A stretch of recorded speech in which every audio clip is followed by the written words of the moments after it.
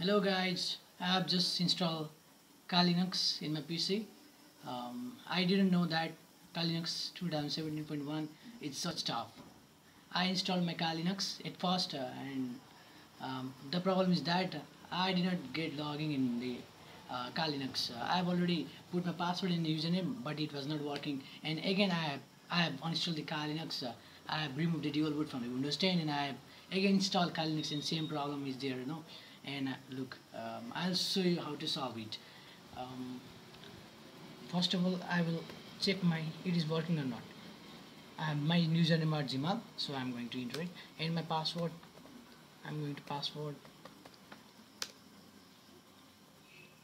It is not working. Look, sorry, it didn't work. The message is displayed here.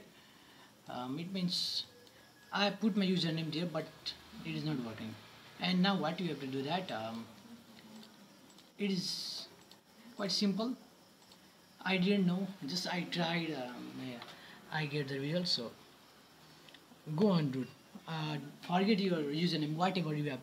Okay, but go on root if this problem happened then. And put it password what you have put while installing. I put Himal 123. I put this, so I'm gonna look. Now I can log in here. I'll log in, click on.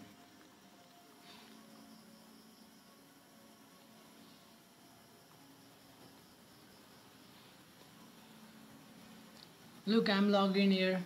Kali Linux, I've just installed this. It is not quite tough. Kali Linux is such good.